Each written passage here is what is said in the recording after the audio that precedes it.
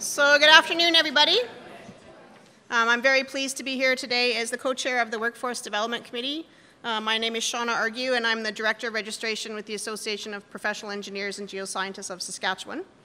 And with me today is my public sector co-chair, Senator Marilyn Chase from the state of Washington. So this is, I don't know how many times we've done this together now, Marilyn, but I think we're getting it down to the, yeah. Great, well thank you and welcome everyone. You had an agenda that was in the program booklet that was given to you when you at the registration. I think it might also be on the handouts on your table. You'll note that we're short a panelist, so the good news is the rest of the panelists have more time to speak. We do have a couple of sections that we're going to go through, but before we get there, I just wanted to give you a quick update. Most of you are aware that the engineering professions in Canada have been working with some of our partners in the U.S. and on a comedy of licensure file. We've had comedy of licensure with Idaho for several years now, and it's been a very successful partnership. Colin Smith from Engineers Geoscientists BC and I have been continuing to work that file, and we're hoping to have an agreement in Oregon by the time we see you next year in Saskatoon, and then we'll move on to Washington and Montana. So within the next 3 or 4 years, we're hoping that we'll have everybody on board with the comedy of licensure. And this is a pilot project that PNWER has been working on with professional licensure that we're hoping that we'll be able to transfer that into other professions as well in the future. So with that, I'm going to pass on to Senator Chase to introduce our session for today. I'm going to be the rapid note taker, and hopefully we'll have a good dialogue with our speakers. I know we've had some very, very good conference calls leading up to this session on our planning of the group, so I'm really looking forward to the discussion, especially on the automation and everything, being an engineer, an industrial engineer to boot. Very excited. So, Marilyn. Are we going to do the movie? I'm not sure. Who had the movie? Did you guys get it hooked up? I don't know what's on. There should be a movie that starts. We were going to start with it. Okay. Yeah. We have a little treat for you from the Council on Foreign Relations on their take on the future of work. Here's a question for you. Remember when the future seemed to be a place with flying cars and robots and people traveling through space? Back then, technology meant promise and potential. Americans were much more optimistic about the role it would play in their daily lives. Fast forward to today, and that optimism seems to be vanishing. Robots had been fully integrated into our imagination. Now they're finally here, but instead of serving us, we find them competing for our jobs. Reports of automation, artificial intelligence, and self-driving vehicles replacing human workers are everywhere. Even with near record-low unemployment, Americans are more and more concerned about losing their jobs because of new technologies. Jobs in manufacturing, in the service sector, and in retail are especially vulnerable. Here's one example straight from the headlines. Nearly 3 million Americans drive trucks for a living. If self-driving technology develops at its current pace, these jobs could vanish in the next 10 to 15 years. In addition, accountants, doctors, and lawyers were once thought to be impervious to disruption. But even these better-paying professions could be redefined with massive shifts in how work is done. Technological disruption has come as wages have stagnated for decades, income inequality has increased, and the middle class has shrunk. So how can the United States prepare for this disruption and build new opportunities for its workers?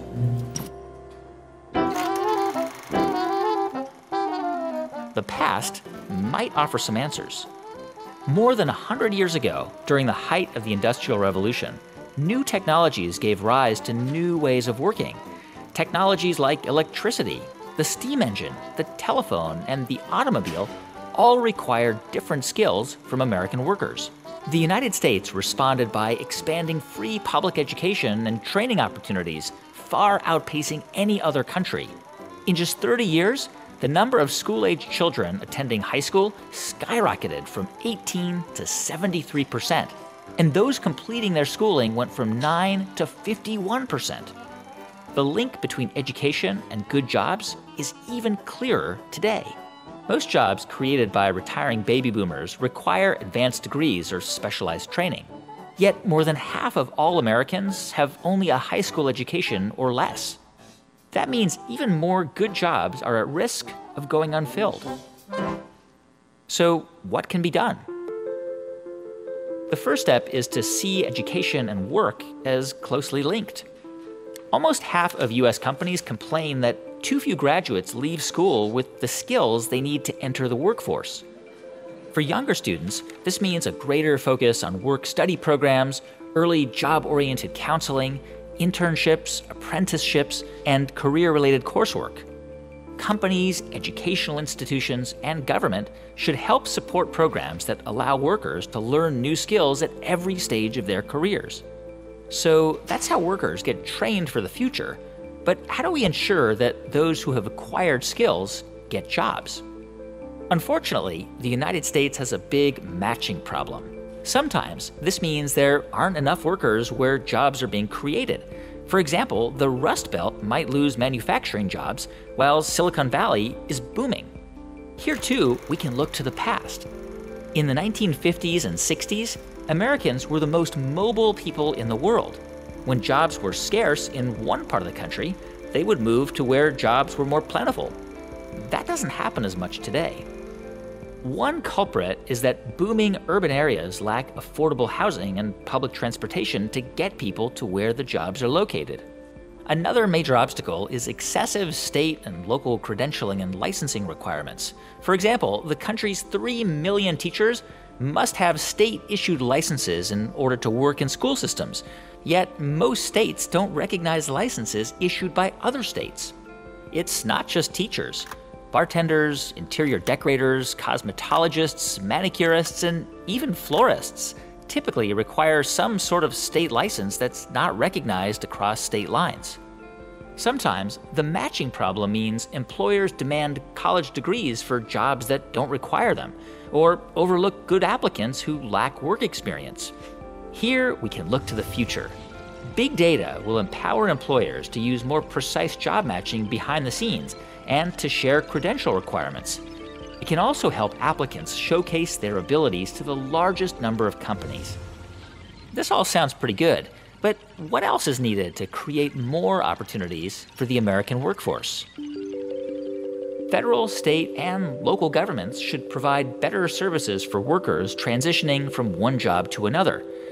Things like skills retraining and job counseling are crucial and will be even more essential for those working in ways unimaginable to previous generations. The United States currently provides just a small fraction of what most European countries do to help workers who lose their jobs retrain for new careers. In addition, support systems such as healthcare, sick leave, family leave, and retirement benefits are generally only available to full-time workers. Low-wage, part-time, and independent contractors are making up a larger and larger share of the U.S. workforce. These employment benefits could be tied to the worker rather than to the job throughout their careers. Education, retraining, mobility, and support systems might sound like tall orders for the country. But remember, the United States has overcome large challenges in the past. We need to do it again. Nothing less than the future of the U.S. workforce depends on it.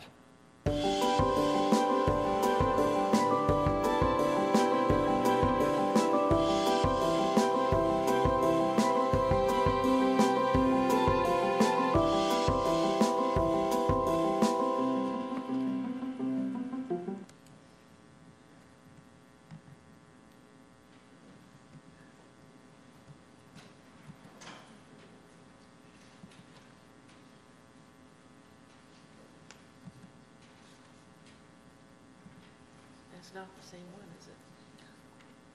As what? Or did you bring one too? Yeah, I did, but I showed you mine is different. They started with mine. Okay.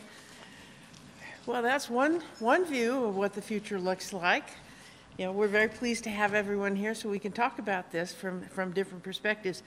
You know, the Pew Research Center found that 72% of all Americans are worried about robots taking over their jobs, but only 2% has indicated any threat from actually having lost a job to the robots. So, but we do know that automation is impacting us throughout, and it's felt throughout the economy. And some say that the Great Recession of '08 slowed down the process a bit. It slowed demand. It also gave firms a chance to retool, and it also gave them an excuse to lay off unproductive workers. We'll see. But our main concern for the residents, I think, both of the United States and Canada, is are computers going to replace us or augment us? It's a big question. We're also going to hear about our DQ. Instead of IQ, we're going to hear about DQ. And that's the digital intelligence. You know, and it has a sum of social, emotional, and cognitive abilities that enable individuals to face the challenges and adapt to the demands of a digital life. And I know, having watched my grandson grow up with computers, that it's just second nature to him. You know, he moves easily from just about every program on the computer that you could find into gaming and talking to machines and the like, although I do admit that I'm now talking to my phone, Siri. And so I do the same thing too. But these are the things that are going to face us. So today we hope we have some wonderful experts to give us their take on what faces us when we deal with workforce and the needs of the economy, for trained workers, for adaptability, and for cooperation. Our first speaker is going to be Nirav Desai. Am I saying your last name right? Desai. Yep. Okay, we'll get there. Besides being a brilliant man, he's also a brilliant entrepreneur, an investor, and a strategist who integrates technologies to enable the next wave of computing. So it's a very timely subject for us, and you have on your table our bios for our speakers. So I'm not going to take any more time in going over them, and I'm sure that if anybody has a question on any of the speakers about their bios, we can ask them. But in the meantime, I'd ask you, Nirav, to come up here and regale us. Thank you, Senator Chase. Thank you, Shauna. So I'm going to be speaking about how probably more of a technology focus than some of the other presentations. More looking at the roadmap of technology that I see and how that's going to affect the jobs of tomorrow. Real quick, my bio, I'm spent 14 years with Booz Allen Hamilton, looking at how, from a broader perspective on how government research, corporate research connects back with the innovation ecosystem, startups, et cetera, and trying to bridge that connection. And so that's where a lot of this information, this insight's coming from. We'll start with one of my favorite movies, Office Space. In the 90s, we worked in cubicles. We had, it was the rise of the internet age, the rise of information technology. Really from the 70s on to the 90s, a lot of the technology we used was really to enable content creation. It was enabling us to more quickly migrate actuary tables to spreadsheets, develop content quickly, publish it, put it on the internet. That started documenting processes in a way that they can be taken, that others could do it in other geographies. In the 2000s, that led to outsourcing. Another pretty good movie, Outsourced. But typifies kind of how back office jobs started being sent globally around the world.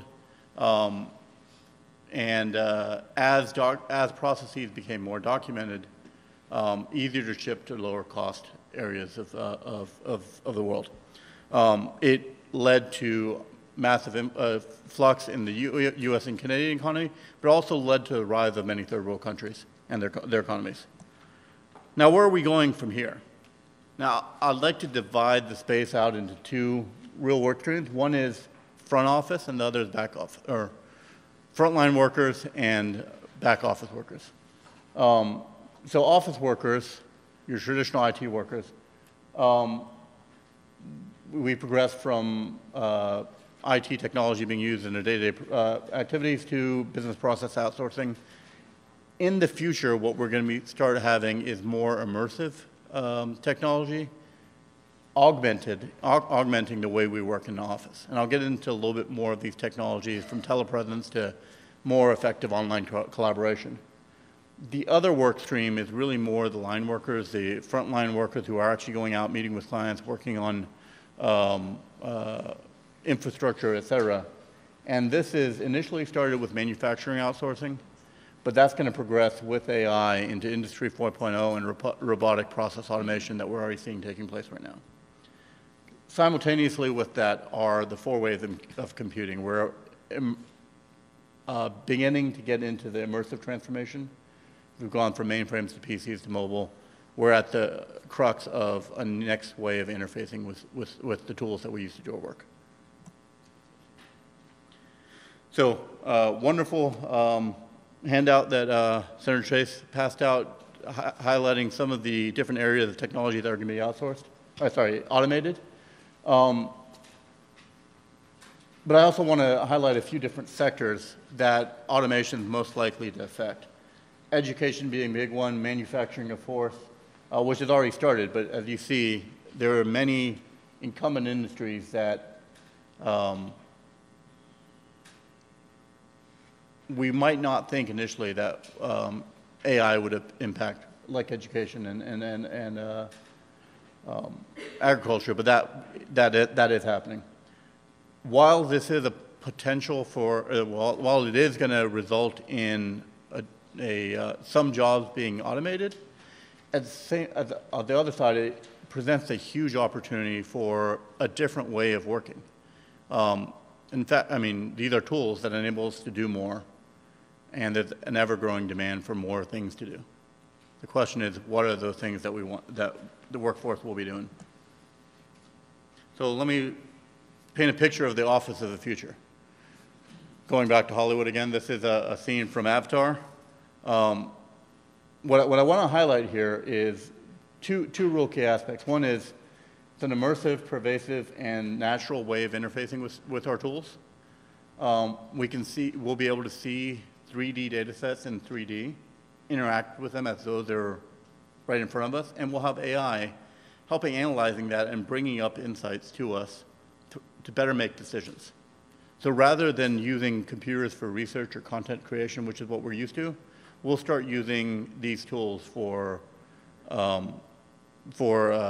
decision support and creativity support, making us better at being human. Few areas of AI that I want to point out that have a lot of value in this space. Computer vision will allow us computers to identify objects or things of interest that require more context and subject matter expertise to analyze further. Machine learning, again, brings up deep insight and helps with our decision support. Natural language processing actually will decrease the barrier to entry to using tools, allowing you to, there's some companies that I've interacted with that I'm looking at that are trying to figure out how to code through command, through voice. So you don't need to know how to program. You can just issue commands like you're talking to a coworker. Speech recognition goes hand in hand with that. And then expert systems, leveraging the domain expertise across different industries and bringing that more to remote locations. How can you get deep expertise in cardiology in a place that doesn't have enough cardiologists? Machines can augment a physician to help them do more. I want to show a few examples that kind of are highlighting where things are going right now and kind of pave the way for the future. Booz Allen has developed a thing called an enforced field that's being used to help the Army defend perimeters, identify drones in an automated manner, while also and to keep skies secure. highly precise, high-resolution computer vision solutions are being brought to heads-up displays to help soldiers identify at a great distance distant threats, making people in the field more effective. AI Solve is working on ways to adjust the level of training that someone who's doing virtual reality training receives in a hospital scenario, to customize that training for the use cases, for the areas where the student has the most problems. Again, making us quicker to learn skills and be ready for the challenges of the future. A few other technologies I just want to highlight here: brain-computer interfaces, other ways of getting input are coming online, and then also so devices that can read your brain activity and help understand your intention. And then HoloBeam by Valorum, that's actually a remote collaboration scenario. So I actually had this running in my office. I was talking to a fellow from Germany, holographically projected in front of me. It was like Star Wars. And imagine what that enables in terms of remote collaboration and enabling people to work in different ways in different areas to create the tools of the future. Now, I bring all this up because this leads directly to the way we're going to, the gig economy, crowdsourcing. So the number of technologies I put up here: Topcoder, WeSolve, which is a challenge-based recruiting company, and Hourly Nerd, which is an MBA on demand. Now, rather than hiring an MBA, I can get people to bid on the task the analysis I need performed, put that on the market, and and take the best offers. Likewise, I can do that on the side of my other work. And then cognitive services and web services are making a variety of tools that used to require a developer easier to use, easier to access. I can put together a computer vision solution without really knowing the details of machine learning. So what does that mean for the future workforce? So in terms of how we look at who we want to hire and who we want to train up, there's a different skill set that we need to plan for. The activities that are required will be the ability to sensitize barriers and enablers, understand where technology is going, what capabilities are being brought to market, and how you could leverage that to be productive. You need to understand how to crowdsource solutions and bring out the best out of a broader ecosystem, not just looking within your company, but looking out to a broader innovation ecosystem. You go from waterfall development to more agile development, looking at ways to test hypotheses, market test them, see what your customers will like and what they won't like, and refine your product on the fly to adjust to that market demand. And then communication skills will always be in demand. You need to be able to socialize what you're building with a variety of, with both your customers and internally, and evaluate and prototype. So the skills that we're training, that we will need to train for, and are what will be slightly different. We'll need more project managers and solutions architects, fewer journeymen or skilled artisans, as those professions start getting automated.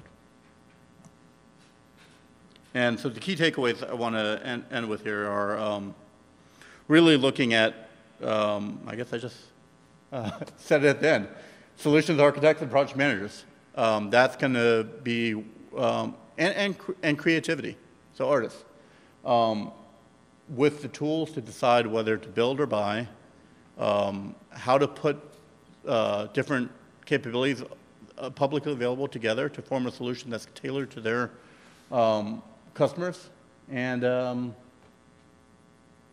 yeah, happy to answer questions. But pass it on. Next speaker. Thank you.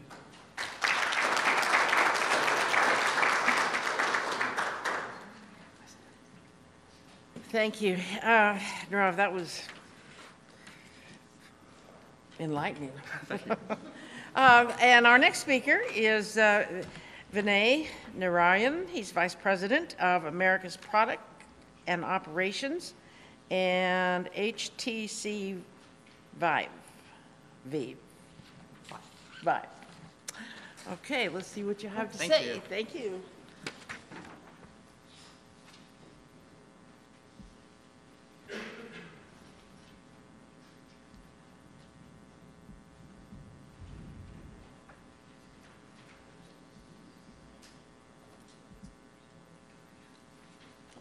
I love how there's thunder every time someone goes to speak.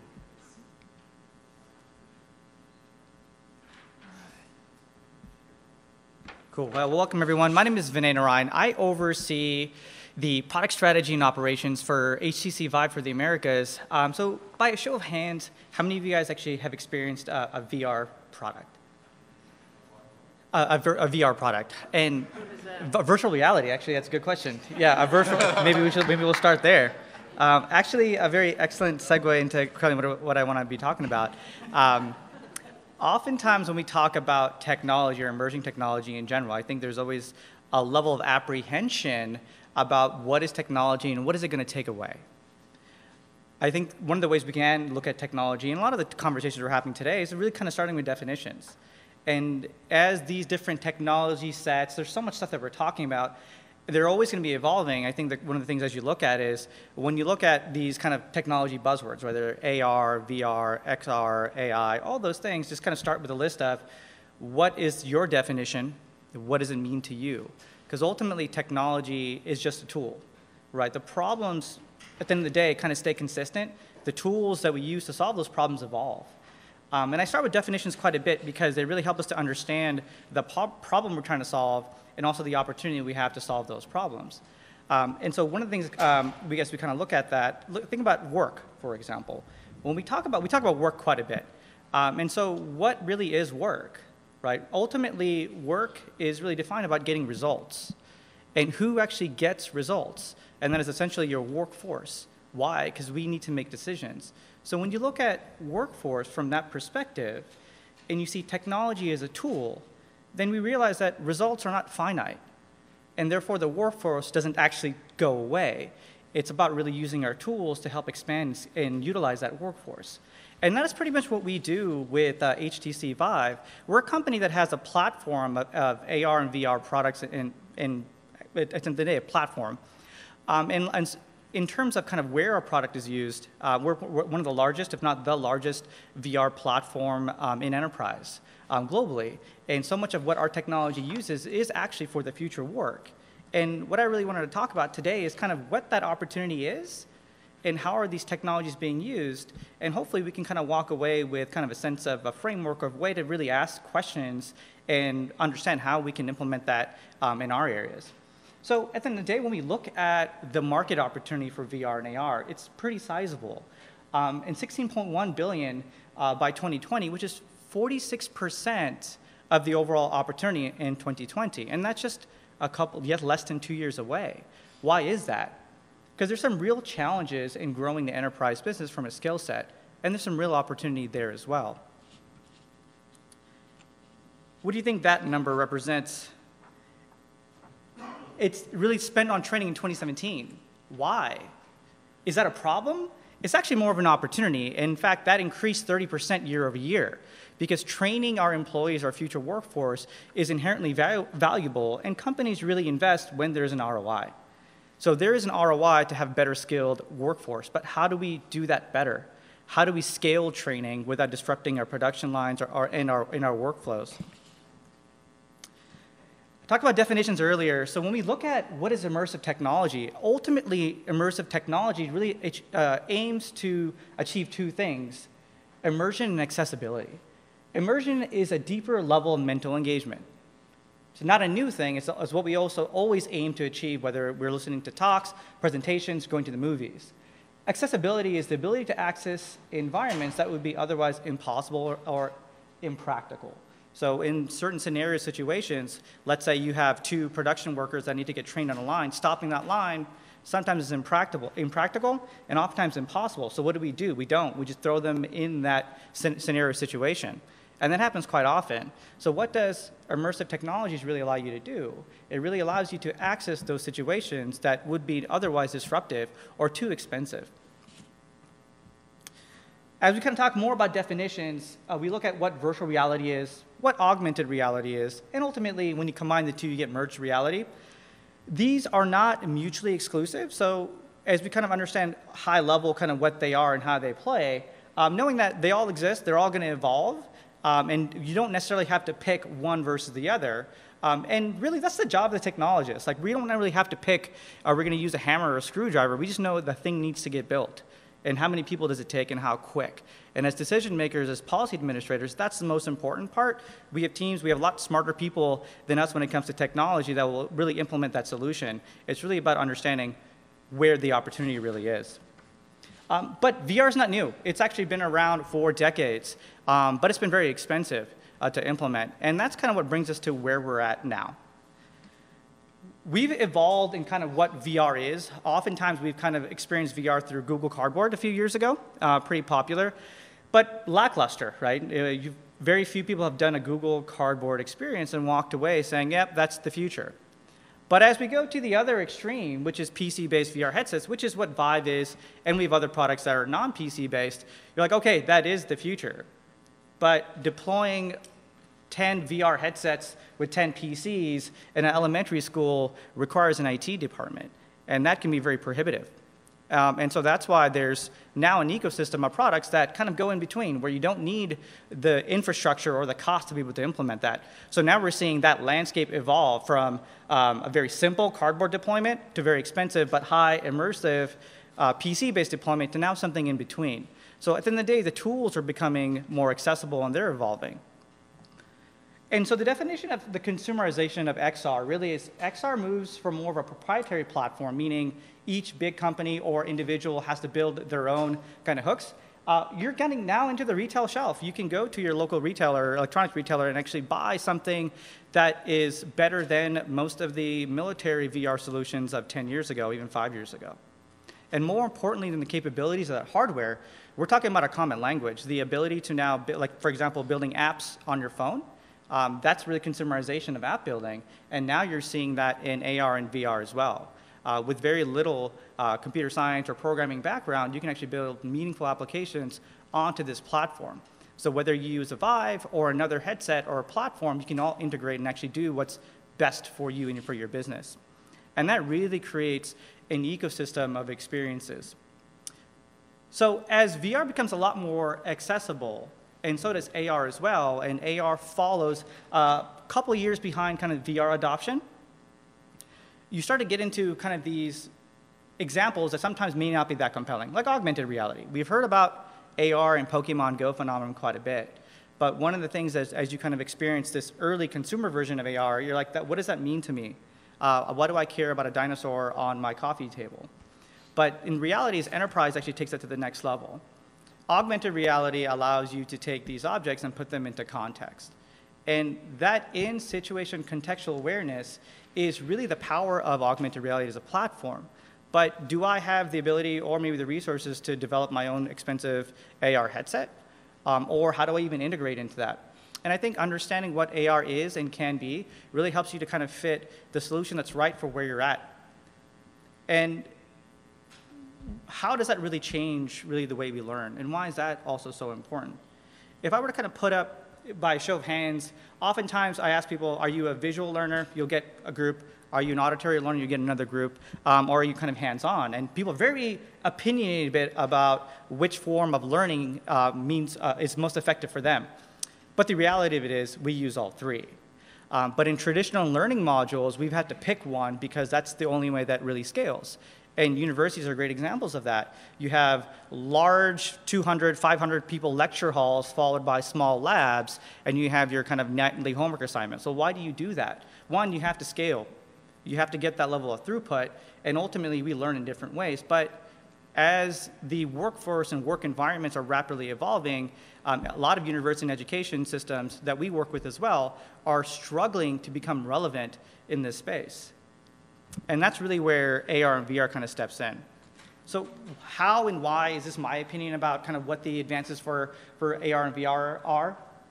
ultimately, when you're thinking about brain development, XR overall, because it's highly immersive, meaning it's highly mentally engaging, really allows you to facilitate model building. So it goes beyond memorization, but allows you to take complex concepts in other areas and allows you to then think at a higher order.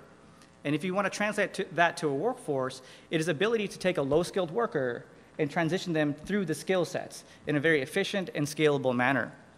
It also allows us to simulate information from different disciplines. So we've traditionally felt that actually production environments, for example, they oftentimes think that a particular worker has to do a very linear type of work experience. But if you've worked for 20 years, you know how things work, how things are built, and how best to address a situation.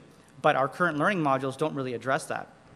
And ultimately, it does awaken spatial memory. So even we oftentimes think that the older you get, the harder it is to learn. In fact, many studies have shown that's actually not the case. And VR has actually proven that time and time again for decades, and not just in recent years. We've done some studies where students that were historically C and D students have been learning advanced concepts using VR, and they were tested against students that learned via traditional classroom methods, and they were historically A and B students.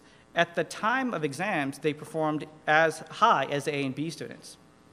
But over time, the C and D students outperformed the A and B students because the way in which they learned was so much more immersive, and they were able to retain that information a lot longer.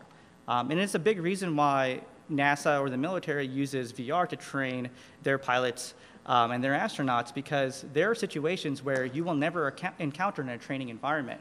How do you take all of your learnings and make a decision, and how do you do that over and over again in a safe and scalable manner? When we talked about the consumerization of VR, that value proposition, that ability for that tool is now available for the general consumer. And so how do we learn? Ultimately, learning is all of those 5 different things, right? It's about associating deeper memory bonds in the facilities in which we learn. And so all that really means is XR will really shape how the curriculum and industry does about evolving into the new opportunities and new markets. Currently, VR is used across the board. Auto manufacturing, pretty much every major auto manufacturer in the world uses VR for a variety of things. They use that for design review. For example, the Jaguar I-Pace concept car, when that vehicle was built, that was the first time that exterior engineers and interior engineers met before a car was built. And if you look at that, and that's pretty much the standard, was the standard in auto manufacturing, is you actually have 2 groups of people that never actually met until it was too late. And we're talking about years apart. Bell Helicopters, for example, went from a 5-year R&D design process to 6 months.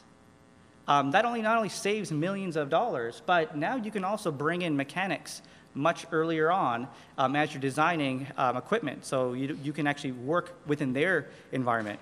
There are some auto manufacturers also that use VR in the design process. For example, I can't name a particular auto manufacturer, but this use case is pretty common. As engineers change how they're designing certain parts, HR actually brings in the line workers and actually has them repair that part in VR to see what the impact on their body is and can they do that efficiently. And before a single dollar is spent in manufacturing or tooling, they discover whether or not that's actually an efficient way to do that, and they can make those on-the-fly changes. As the global economy becomes a lot more competitive and we are required to be a lot more efficient, automation is a key aspect of that, but utilizing our workforce and the ability to scale using VR and AR is actually very compelling. Firefighters actually, there's a great many use cases of firefighter training. If we talk about high-level mental engagement, as well as accessibility to environments that may be either hostile or inaccessible, is a great use case. For example, there was a university that actually integrated a Vive headset, but they also used a firefighter's jacket and actually put heat pads on it. So in the environment, you actually see the fire, and that hose is actually connected to a hydraulic press. So the more water pressure you have, the more feedback you get from it. So it's actually really difficult to be able to do that. The closer you get to the fire, the suit heats up. And so you have a lot of these scenarios in that you would actually have in real life about procedure, about communication. Even if you want to be able to see clearly, you have to get down lower to the ground, which makes controlling the hose very difficult. Now, why is that important? Well, this particular example was done by an Australian volunteer firefighter department. They did not have access to that equipment to train on a regular basis. But by utilizing this technology, they were able to train in scenarios that just wasn't possible.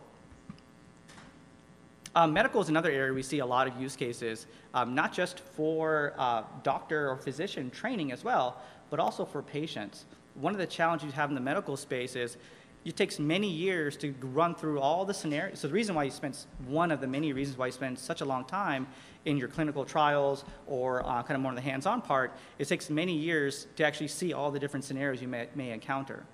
By using VR, you can actually experience those in a single afternoon and do it over and over again with lifelike, realistic experiences.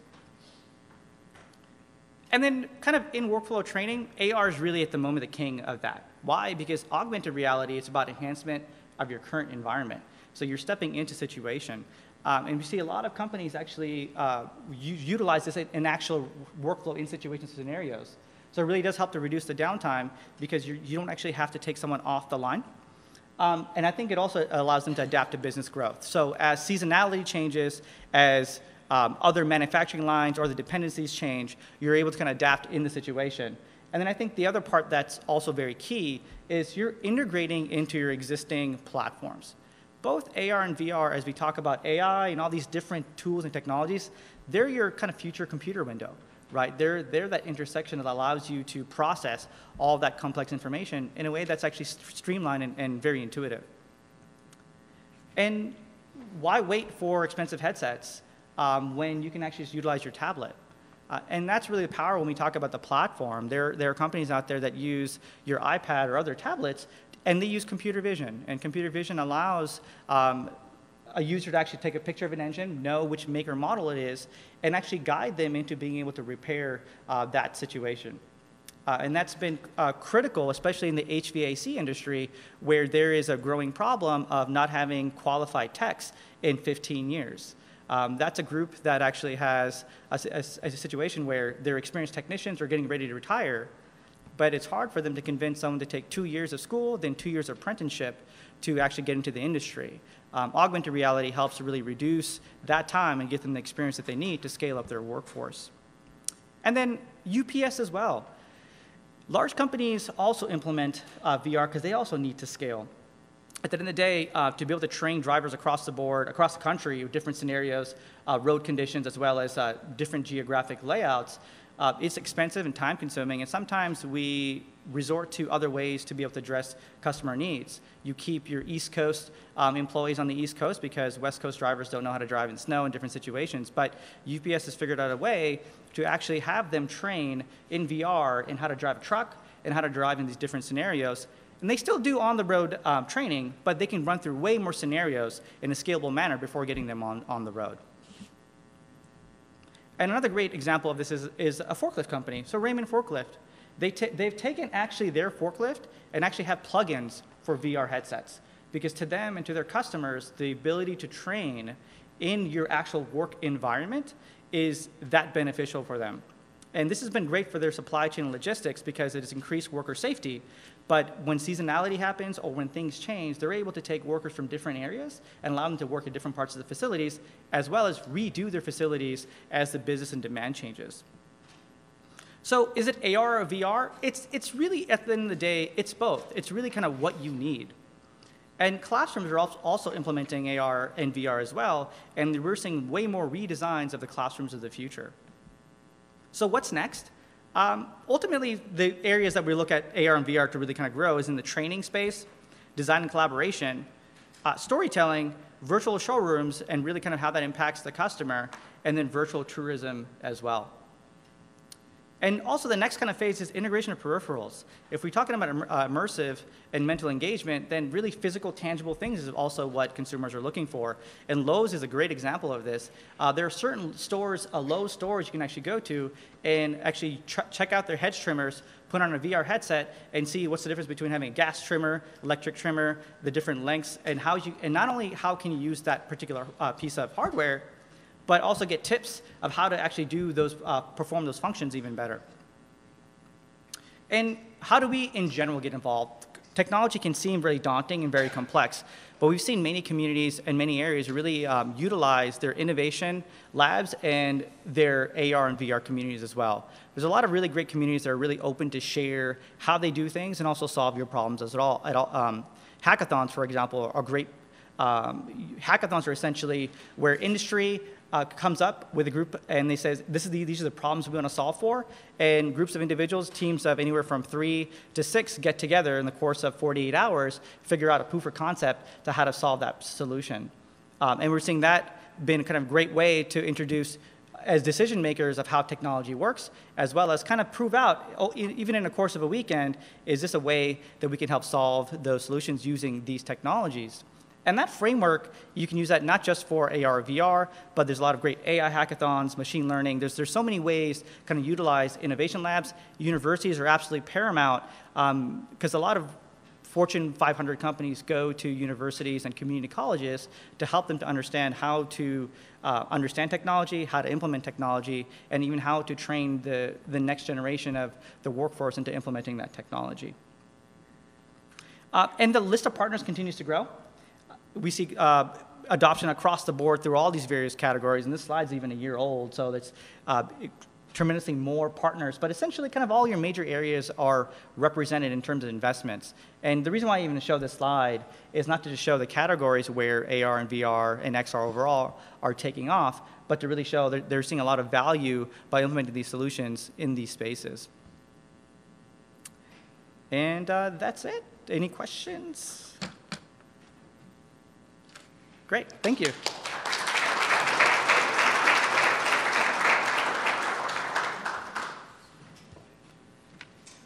And thank you very much. I'm learning to speak alphabet. That's good. That's good. Our next speaker is Rich Hodges. He's with Impact Washington, which is the branch of the National Institute for Standards and Technology. And I'll let you speak a little more about that if you would like, or I could regale you for hours on what you do. So thank you for being here. Thank you, everyone. Welcome our guests from Canada and, of course, our neighbors from Oregon and Idaho. Let's see here if I can exit. I do live in Spokane, but I cover the eastern and central part of the state. Right here.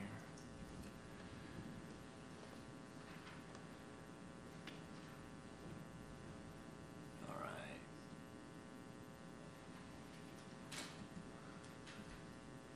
Oops. All right, so after those two gentlemen, Rav and Vinay, they know more about technology than I ever dreamed of. But I was asked to speak more of boots on the ground. What I see and what we see throughout manufacturers in the state of Washington and in the United States.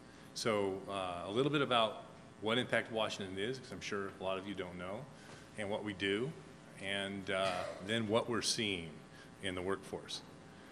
So Impact Washington is a not-for-profit manufacturing to help manufacturers be stronger and keep jobs at home.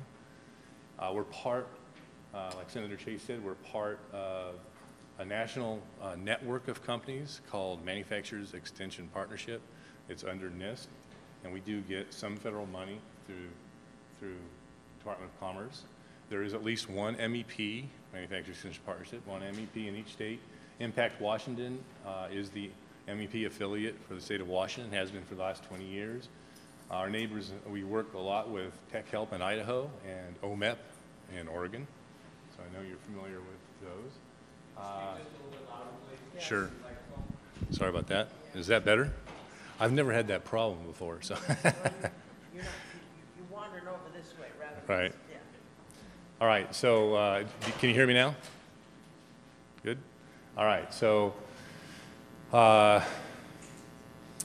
because we do get some federal money to help keep our costs down, we have top-notch providers and consultants, but we have a requirement for third-party audit of our clients, and they survey them for impact. So impact is our measure of success, not profit. Together, the MEP National Network is the largest consultancy in the world. We are the conduit for our manufacturing clients to the NIST National Lab Institutes. There's a lot of great things going on there. They're printing skin and organ tissues and someday full organs. They're doing flexible circuits and circuitry, photonics, instead of using electrons, photons. That'll be a step change for computing speeds. Things like that. I don't have time to go into it, but we are the connection there, and if they have questions or you want to implement or you have something, they can come through the MEP affiliates. So we do many things for our clients. We still do over 50% of what we do is lean process improvement for both lean office, lean manufacturing, ISO consulting, AS 9100. FSMA training compliance, we have an on-staff food scientist. There's a lot of the food companies around here. And he is certified to train all the FSMA classes. FSMA, if you don't know what it is Food Safety Modernization Act. And under President Obama, it's the first regulations that came about since 1937, so that were real regulations. And if you know anything about foodborne illnesses, then you're welcoming what they do. But it's touching a lot of people that they hadn't before, so we do a lot of that. Succession planning, we always say that you don't want to be succession planning in the parking lot of the funeral home. So, and then the one thing I'll mention more is cybersecurity. Cybersecurity isn't a matter of if it'll happen to you, but when it'll happen to you, right? And how costly it'll be. Can you stay in business? And small and medium-sized businesses that we work with all the time are susceptible to that. And so they're targeted a lot. So don't think just because you're small, you're not targeted.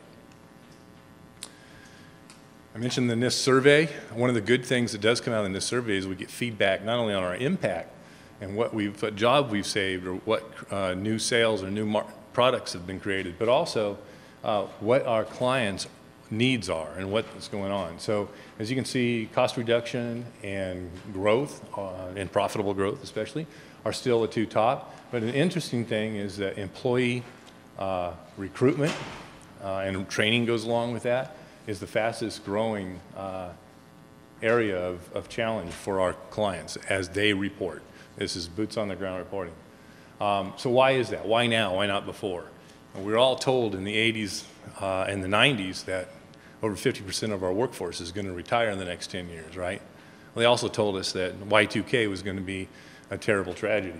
Well, luckily, both of those things didn't really occur to the level that they were telling us, right? It's interesting in this article from AARP magazine that the disappearance of pensions is one of the factors increasing the retirement age and driving some of the baby boomers not to retire, right? Another big factor that I don't think they consider to the full extent of is an untapped resource pool in the labor, right? And that's women entering the workforce. So since 1970, there's been 42 million of them. And that is a huge untapped resource pool that really wasn't considered. Even though it's happening, people didn't understand how big it was. And I know that even today, there's more women graduating from college than men. So I can see that 46.8% going to 47, 48 within my working lifetime at least.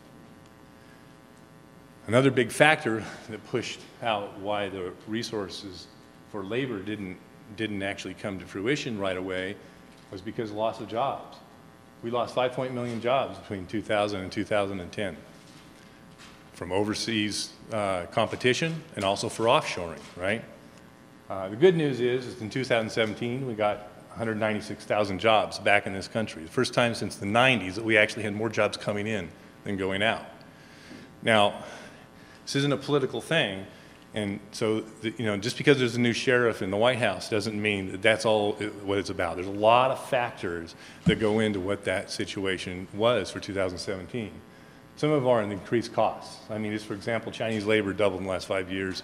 It's still at a double-digit rate of climbing. Of course, their economy is growing at 6.7%, so it makes sense, right? The U.S. dollar devaluation. Last year is the first time since 2010 and 11 that the dollar actually decreased, which gives you other countries more buying power of our services and products, right? The previous 5.5 years, it increased 30 points on the scale, and in 2017, it actually came down 16 points. So that was a huge help for creating more jobs in America. Also, economic growth, basic principles of economics, right? More supply and demand. The Asian markets are growing over 6%. Developing countries, 4.5%. Even us, we were close to 3%. So that you have more demand, you're going to have more jobs. Improved productivity with factory automation. And this is what we're getting to with Nirav, as he was talking about. We always talked about automation taking away jobs, right? But if you aren't competitive, all the jobs go away. And the other thing, too, is we're finding out from real experience, even low-margin businesses like in the food industry, they're the ones being forced. We see it every day. They're the ones being forced to automate because they have to be competitive. And they aren't losing employees. They're actually just making more products, and they're being competitive on the marketplace. So we found from experience that that's the case. So key points for me, right? Labor is becoming an issue. Boomers are retiring. We're creating jobs that require new skills, new training. Some of what Vinay said, the training experience of doing all of your senses is great. We also teach how to do that.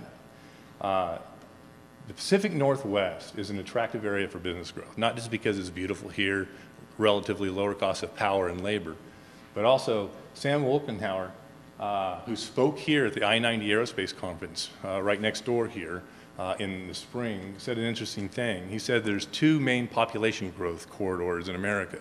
One is North Carolina down through Florida. I think some baby boomers are going there. But also another one is Nevada up through Washington and Idaho. And in fact, Idaho, followed by Nevada, Utah, and Washington, are the top 4th population growth states percentage-wise in the United States. That's attractive to business, right? Labor is an issue. We talked about the ROI for technology. The technology is maturing, so it takes less time investment, less dollar investment to bring it online and to use it. Also, the new technology to identify vision capability and learning capability. You can have machines that actually can pick up random things and do things that aren't always the same. They don't have to be behind closed, screened-off cages. They can actually work alongside of humans because of the technology of sensory and other things. So it makes it a lot easier, and a lot of the tasks, like repetitive work, they don't get carpal tunnel. They don't go home at night and they don't go on vacation, right? So between the cost, the rising cost of labor and associated insurances associated with that, then it's penciling out the ROI for doing automation. And we're seeing a lot of companies that even 2 years ago wouldn't even thought about it are doing automation or adding a robot into their high repetitive task things. So that's happening. So labor's becoming an issue for real now, and automation is happening. Those things are happening, whether we do anything about it or not. They're happening. We see it every day when we're boots on the ground. What can we do to be successful in our region, though, and in our country, in our 2 countries in this case? It is the training, right? Training is key to the success, and that's a challenge for all of us. You know, how robotics is going to bring about increased IT, electrical, and programming skills that we need. I have clients all the time asking for where they can get electricians, trained electricians. We need to learn how to train. Industry 4.0, new skills for maintaining a factory. You're not just filling reservoirs and greasing joints. It's a lot of other stuff. And AI and the Internet of Things is going to speed this up. The change of technology is rapidly increasing. It's not slowing down. So I hope that was informative a little bit, boots on the ground. We see this every day. And also, I'd like to give you a little video I think you'll enjoy, and it's short, 2.5 minutes or so.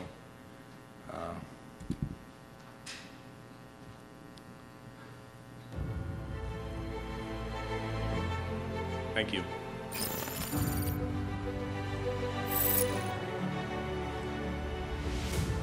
Since the time of the earliest tools and the mastery of fire, technological progress has been an integral part of being human. By utilizing technology, we have surpassed the most efficient and capable life forms on our planet. But in a world of ever-increasing complexity and finite resources, we are now presented with a whole new set of challenges. How will the next industrial revolution change the way we live, and quite possibly, what it means to be human? Throughout history, there have been periods of remarkable innovation. The first industrial revolution created new goods and new jobs through the introduction of manufacturing. The power of water, iron, and steam helped bring manufacturing out of our homes and into a larger world. Cities and opportunities grew. In the second, we forged better materials such as steel, harnessed the power of oil through internal combustion engines, and utilized electricity through generators and transmission lines. We catalyzed manufacturing and expanded what was possible. After the digital revolution, we possess computers so small they can fit in our pockets, and they're 1,000,000 times cheaper and 1,000,000 times more powerful than the best supercomputer only 25 years ago. Connecting through the internet has encouraged an incredible library of knowledge, setting the stage for the greatest revolution yet. So what is the fourth industrial revolution? Industry 4.0 involves a range of new technologies that are fusing the physical, digital, and biological worlds and impacting all disciplines, economies, and industries. Central to this revolution are emerging technology breakthroughs in areas such as robotics, artificial intelligence, the Internet of Things, autonomous vehicles, nanotechnology, and 3D printing. These technologies can improve lives, create new jobs, make goods cheaper and better, and impact the world in ways we have yet to imagine. While it's remarkable to see the current trends, it's important to remember that technological progress is not simply guaranteed. It requires people to make it happen. This is your opportunity to get involved. This revolution does not happen without your help. Now is the time to be imagining. Now is the time to be creating. Now is the time to be a manufacturer. Thank you.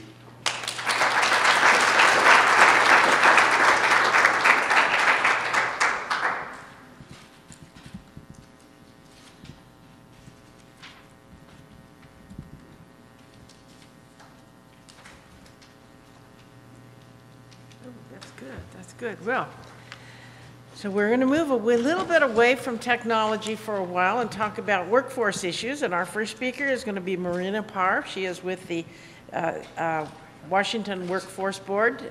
She is the communication director, and we will look forward to hearing you.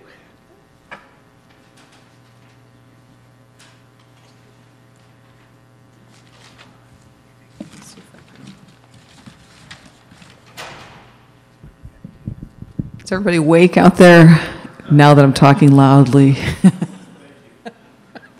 I'm probably going to talk too loud now. I'll make sure I can use this thing. Here, hold on. Okay. I got to put it on for you. Yeah, What have I done? I didn't finish for you. Okay. I helped, but I didn't help You 100%. didn't help That's- My wife says that too. Oh, okay. So it'll be like, I just go like this and then like this. Okay. Okay. Anyway, so yes, I'm the communications director with the states, with Washington's Workforce Board. There's a bio, as Senator Chase said. We are a state agency as well as a board. The board's made up of equal parts business and labor, voting members, and they meet every other month. But our agency has a lot of research staff. We look at workforce programs, evaluate them, see what the employment outcomes are. Do people get jobs? Are they successful? So we do a lot of different things, but today we're just going to talk about the future of work. And a lot of times when people talk about the future of work, they get very, very scared, right? You say robots. And I actually make a lot of jokes about it at work. I'll say, oh my gosh, I better be good to my robot overlord. You guys are just not laughing. But I am afraid of my robot overlord. So yeah, these are some real fears that people have. What's going to happen to our workforce? Will there be enough jobs? Will robots take over the world? Will we have more and more people participating in the gig economy where they do the short-term contract jobs and they're just hustling to pay the bills, and they're working for Lyft, they're working for companies that stock groceries and bring groceries to your front door? I saw an article the other day about gig economy workers that were participating in a panel. Maybe some of you read that story, and there were some really hard stories from people. They were working 60 hours a week and barely making a living wage. So is this the future that we want for our workforce? Is this what we're aiming for? No. So we're going to talk a little bit about that today. So, you know, a lot of times we look around, we go, wow, we have the best economy, right? We have about 4% unemployment rate in Washington state. I know it's higher in some pockets of the state, depending on if you're in a rural area. But this is masking a silent crisis. And actually, it was Senator Chase who really talked about that with me, and it really just illuminated this problem. We have about 22% of people in Washington state between the ages of 20 and 64, what we call prime working age, who are basically sitting on the sidelines. They don't count as unemployed. How many people in this room know how we count unemployment? Go ahead and raise your hand if you know it. So a few people, panelists, a few panelists know. So, you know, before I start working in workforce development, if someone had told me the state has 4% unemployment, I would have sort of believed that this 4% of people don't have jobs. Well, that's actually not correct, right? We look at unemployment for people who are actively seeking work and available to work. So those are some caveats that we put on that. So in fact, there's a much larger cohort of folks who either are technically unemployed or in fact jobless. They just lack jobs. So that problem is already at our doorstep, right? Even before we just gallop off with automation and the gig economy, right? And then we have the Internet of Things. You know, preparing for this presentation was really interesting, because I hadn't even heard of that until like a few weeks ago. And again, Senator Chase, she will talk to you a lot about the Internet of Things. It's very exciting, very dynamic. I'm excited just looking at that slide. So the Internet of Things, a lot of things going on in the background. You know, anything as simple as maybe you want to program your crock pot, right? You could remotely turn it off now. Isn't that cool? Or you're looking at your house and it's, you know, your temperature gauge in your house, your thermostat can be done remotely. These devices are talking to each other. They're collecting data and moving them back and forth. It's just growing exponentially. So there's a lot of growth in this area, but it isn't very well tracked. We know it's happening, but we just don't know exactly to what degree. And there's our handsome workforce board chair, Perry England. His company, so we have a workforce board, as I mentioned, is made up of business and labor and government folks, and Perry is our board chair. He works for McDonald Miller Facility Solutions, and he recognized there was a shortage of folks who were skilled to do some of the sensors and controls work for his company. So they do things like, you know, HVAC systems, electrical systems for buildings. Couldn't find them. But it turned out, as he decided to kind of create an apprenticeship, the first of its kind in the state. So Perry just said, I'm going to work with some school districts. I'm going to work with some community college. I know we have some community college folks in the audience. I'm going to work with even some four-year universities to create this cohort of apprenticeship to get skilled workers. But as he looked into it, he began to realize this isn't just for my company, this isn't just for my mechanical contracting industry. It was pervasive, it was across multiple industries, from maritime, healthcare, manufacturing, just a broad swath of folks that all these industries needed these folks, but they couldn't find them, but they didn't really get together and talk about it, right? Because they were across different industries. This is my existential slide. If a tree falls in a forest and you're not there to witness it, does it make a sound? If you have an occupational area that doesn't have a name, does it really exist? And this was certainly the case, because this type of occupation that Perry England was searching for and all these different industries were searching for, it doesn't have an agreed upon title from the U.S. Department of Labor. So the U.S. Department of Labor, some of you guys know this, some of you don't, they give these job classification titles out. And that's how we track how they're doing. And if you don't have a name for something, then you can't collect data on it, right? So that's not very helpful. So should we just sit around waiting for the U.S. Department of Labor to come up with a name? No. No, you should not wait for the federal government. Do not wait. So you know, we need to take action now because things are changing rapidly, right? We need to start making movement on this. I wanted to point out that the Workforce Board, in conjunction with the University of Washington Center for Healthcare Studies, did something similar with healthcare. So healthcare, we knew there was lots of shortages on the ground of healthcare professionals, but it was hard to quantify. Things were changing rapidly. So in 2016, we jointly launched what was called a Health Sentinel Network, so that employers on the ground in healthcare throughout Washington could report back to us on what were the occupations in shortage, what were some of the recruiting challenges, what were some of the changing nature of their occupations. And so, just as an example, we can do these things. We can get this information from employers, and we need to keep employers engaged in the future work so that we can, you know, work to make those changes in real time. And this is what this slide's about too, which is really just that feedback loop with employers, making sure they're at the table, that they're true partners in this system, which can be a challenge for workforce folks. People here that do workforce development, we know that employers are key. We know that they need to be part of the solution and be full investors in the solution, but it just takes a little bit of extra work, a lot of outreach to do that sometimes.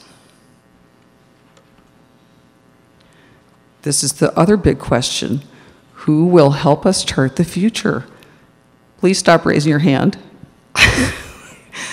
Okay, no, you weren't raising your hand. But actually, we have a Future of Work task force that is in process right now. This is the state of Washington, thanks to Senator Chase, who was the primary sponsor for a bill.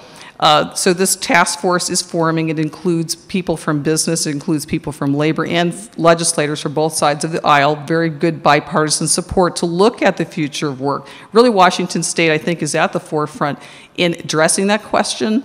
So this task force is forming, and I think the rest of the United States, as well as probably Canada, will be looking to see what this task force comes up with in the coming year.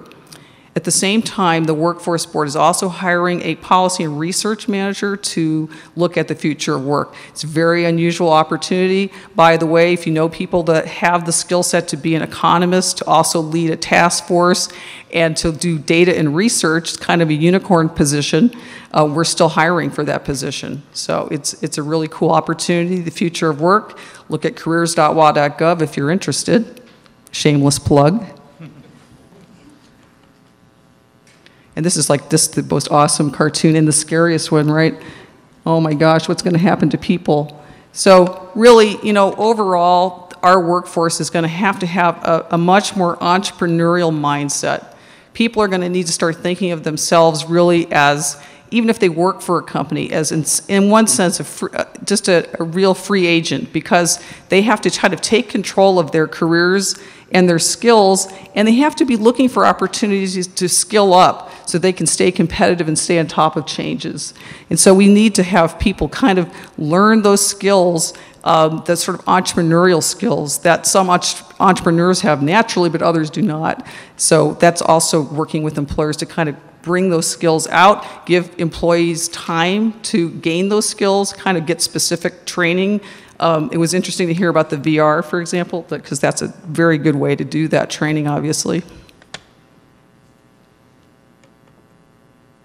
So this is another shameless plug. This is our Upskill Backfill project. This is a Workforce Board project in conjunction with workforce development councils we have in our state, and we have 8 projects on the ground right now. These are projects where employers in different industries are basically providing some upskilling opportunities for their current employees, so those employees are able to advance to higher level positions, upskilling, opening up opportunities for frontline people to fill those positions, the backfill. So again, that's that skilling up of your workforce, getting the skills that your employees need, and then bringing in new people as your company grows and succeeds because of that. I also have copies of the report on the table for those who wanted to read more about Upskill Backfill. And that's my presentation. Thanks.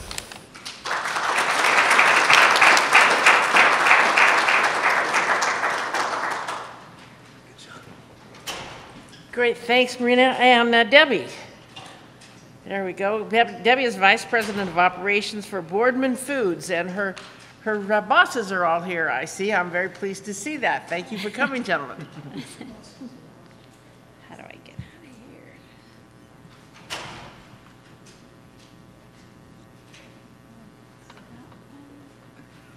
Wait a minute, we have our own technician on board. Do you know which one it is, Marina? Oh, there it is. No one? Second group bottom there. There we go. There you go. Okay, can everybody hear me?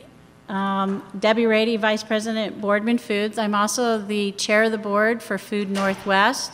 And I want to thank Melissa Lindsay, our commissioner, for coming today. We got Bill Rochelle, our Director of Eastern Oregon Workforce Investment Board, Brian Mogg, the President of Boardman Foods, and David McGivern of Food Northwest, President.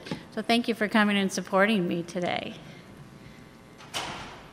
Oregon workforce statistics. Oregon businesses reported 65,100 vacancies in the spring of 2018. Retailers reported 9,900 vacancies, while leisure and hospitality vacancies totaled 7,300 in Oregon. Healthcare and manufacturing were among the top sectors for vacancies. Wages for job openings in just these two industries averaged $21 an hour. Kate Brown, the governor of Oregon, has helped create a plan to address the workforce challenges in our state. It's called Future Ready Oregon. The key goals of Future Ready Oregon are to invest in education that uses work-based learning strategies, $300 million investment in career and technical education, CTE, in the 2019 state budget. Prepare our current workforce by arming them with the skills they need. Higher Education Coordinating Commission received $1.8 million to support apprenticeship expansion in IT and healthcare, and expand the career paths in the healthcare industry. Prepare our future workforce by making investments in education, identify gaps, and make recommendations for any policy changes that would align and leverage these programs to improve outcomes in both secondary and post-secondary levels. Technology and the workforce. How does new technology on the production floor affect the workforce needs in today's modern manufacturing plant? It's changing the way we do business. Let's see what's happening at the Frito-Lay facility to find out more.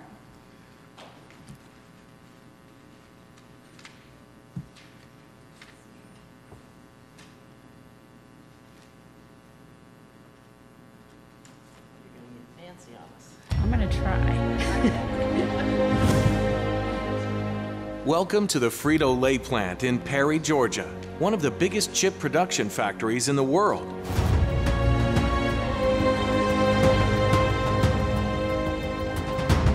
When people hear Frito-Lay, they think about our irresistible products. Doritos, Cheetos, Sun Chips, Tostitos, Lay's Chips, Funyuns, and many more.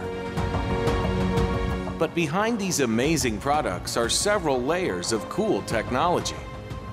And the backbone of this massive operation is you, the industrial maintenance mechanic.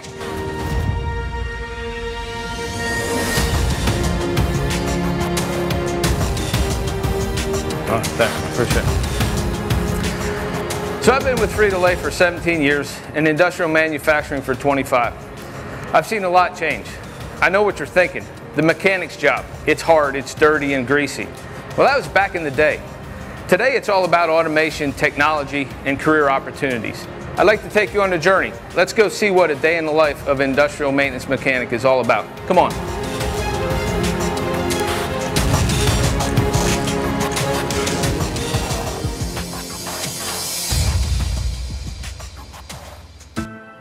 The job of an industrial maintenance mechanic is essentially to maintain the various machines and electronics that keep the plant running. Now, let's take you through the various stages of production. Everything starts here in unloading. The raw materials such as corn, potatoes, and oil arrive via rail and trucks.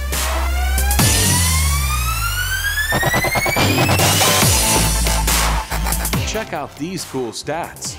We have 10 to 12 train cars bringing in produce and 20 trucks arriving with about 1 million pounds of potato every single day. Next stop from unloading is the mixing rooms. Here, the raw materials are mixed and stored for relocation to the next section. Processing. This is where the products are cooked, baked, or fried. Here, in our massive processing stations, we have fryers which run on steam and ovens which run on natural gas. And of course, the pots for cooking. But how do these various gases and liquids get here? Well, let's show you. This is the mechanical room. As you can see from the multiple pipes, this room serves as the hub and delivery system for the various materials used in the processing of the products. Your job here is to ensure everything is running smoothly and efficiently. Now, there's another component to this operation, which is the electrical room. Here, you get to work on master control panels and programmable logic controllers. It might seem complicated, but they all talk to each other seamlessly through unique IP addresses in our internal network.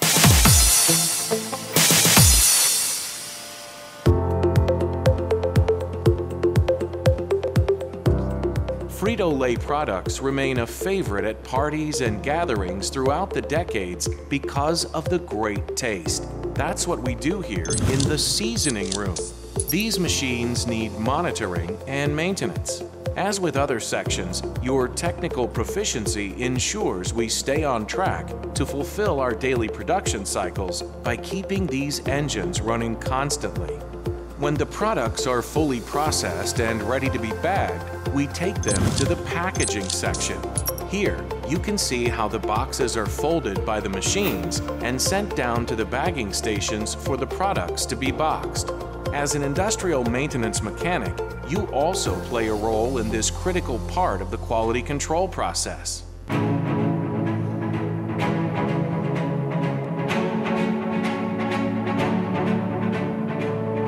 As we head into the last leg of the process, we arrive at warehousing.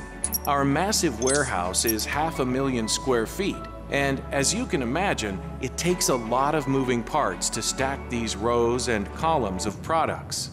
We call these ground robots AGVs, which stands for Automatic Guided Vehicles. Their job is to transport the various pallets of products throughout the distribution center. Our warehouse runs a massive 9 stories high, or 90 feet. The only way we can stack pallets this high is to utilize our very tall cranes. We have about 6 of these working around the clock. Our industrial maintenance mechanics keep a watchful eye over all this technology to ensure the products are delivered to the grocery stores on time. So now you've seen a day in the life of an industrial maintenance mechanic. I trust you see it's an exciting and stable career opportunity. I'd encourage you to reach out to us here at Frito-Lay, your recruiter or counselor, to see what it would take to join the Frito-Lay team.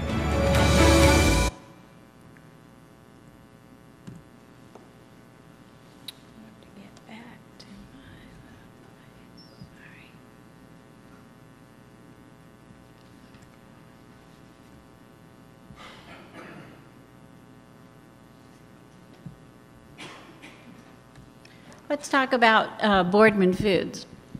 Boardman Foods is an onion processing plant in Boardman, Oregon, right along the Columbia River. Started in 1992. The owners are cousins, and I've been working with them ever since the beginning. We have over 200 employees now. We started with just 69. We're privately owned, and as I already mentioned, where we're located. We pack primarily frozen onions, but we also do fresh pack onions and fresh onions. What are the workforce challenges that we face every day? We have competition for our employees and a high economic growth rate in the area of the state at the Poro. I've just recently heard someone say, you know, we're now happy when an employee shows up 15 minutes late. They actually showed up today. So our challenges are great. The need for housing and public transportation is real in our rural region. We have training programs for incumbent workforce on new technologies as well as those soft skills. And workers are entering the job market, they're not prepared to meet the needs of the advanced manufacturing of the technology I just showed you in the video. Modern manufacturing uses technology and automation to perform tasks that once were done by hand. These are pictures from our plant today. On the left is the KUKA robot. This is the same robots that are used to manufacture the Tesla cars. And we're using them to stack the cases of product you see on the line on the pallets. On the left, you'll see a programmable logic control, PLC is what is commonly referred to. An operator can operate our plant at a remote location or somewhere in the plant at a control center and turn on and off all the various equipment that processes our onions every day. What are some of the workforce solutions that we're working on? We support the CT, the Career Technical Education programs in our high schools. Participate in events, local schools, and job fairs, and get the word out about our jobs and our careers and how good of a living it is for us. Partner with public agencies and learn about the various programs, grants, and other resources that are available. Partner with the community college on offerings and help them with the development of the curriculum. Assist with externship programs where teachers are being educated on the skills and needs of the industry so they can take that back into the classroom.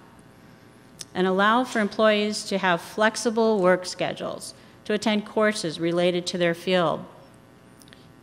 We also financially support those incumbent workers in attending the community college courses that will help them. You can get involved.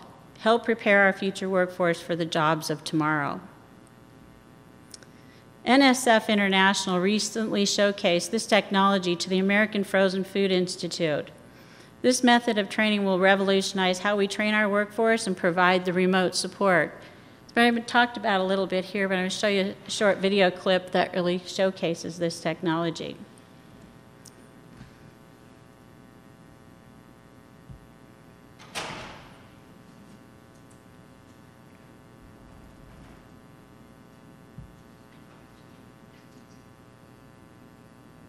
iSucceed is bringing the future to the present by turning smart glass technology into business solutions that deliver unparalleled results. Solutions that will have a huge impact on our day-to-day lives and will transform how the food industry conducts business. iSucceed, through its work with Google and other major players, is at the forefront of the development of these solutions and is helping to lead this revolution within the food industry with process patents dating back to the spring and summer of 2015. Be part of this revolution, which will change how we manage and facilitate expert communication and training in the food industry on a global scale. The world has become a much smaller place. We see greater efficiency with knowledge transfer occurring almost instantaneously around the globe. We are removing the need to physically be in a location in order to share expertise. We are eliminating the high cost of travel by allowing you to virtually connect from your office to any location around the globe. Explore smart glass technology with iTraining, a smart training program that avoids the shortcomings of existing training modalities. This revolutionary hands-free smart glass device training provides an interactive learning experience where employees are no longer required to understand written procedures or recipe cards. No more learning away from workstations through video or e-learning programs, or even viewing monitors or tablets at their stations. Avoiding the high costs of peer-to-peer training and the inconsistencies such training brings. These issues are all in the past. With iTraining, employees are free to move around their workstations and enjoy a full range of movement. With their hands free and a full range of view, they will learn intuitively, directly, and interactively with the assistance of worker instructions presented in real time as they are performing the task. iTraining is just the beginning. Imagine, if you can, that each training action point becomes a mapped piece of data. Data that is uploaded to the cloud. Data that can be used to identify the specific actions associated with each task. One step further and see a scenario where a smart glass can use that bank of data to determine when an employee deviates from the correct procedure. Not only will that error be detected, but the device will also intervene and provide visual corrective prompts, all the while logging these actions into the cloud. Smart glasses delivering augmented intelligence. iSucceed, through its partnership with Google and others, continues to bring forward smart glass technology solutions, tapping into the many benefits they can bring, not only within the food industry, but in all aspects of our lives. The future of smart training is here, today, with iSucceed.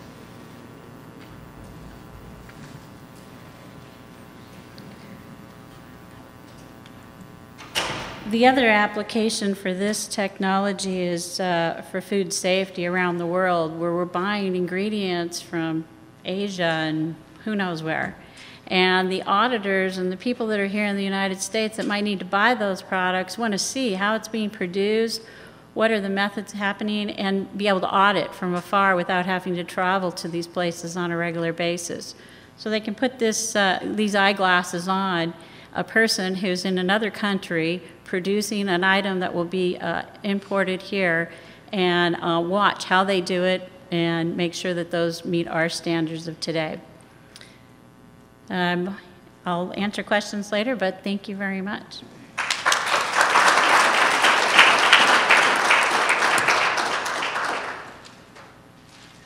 And our final, thank you very much. And our final speaker, before we enjoy our roundtable discussion and answer questions, is Alicia Benson, and she is with Greater Spokane Incorporated.